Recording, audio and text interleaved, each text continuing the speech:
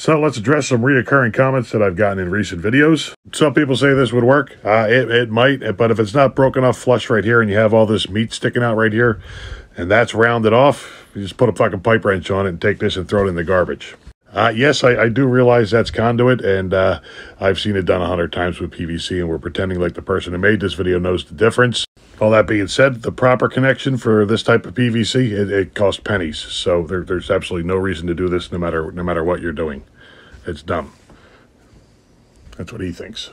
Last but not least would be the sexy hot dog. The person who made the video said Hawaii. I've never seen one before, so that's what I went with. Apparently these came from France or at least Europe.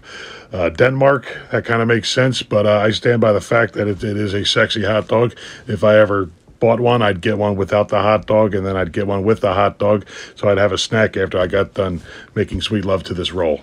There you go.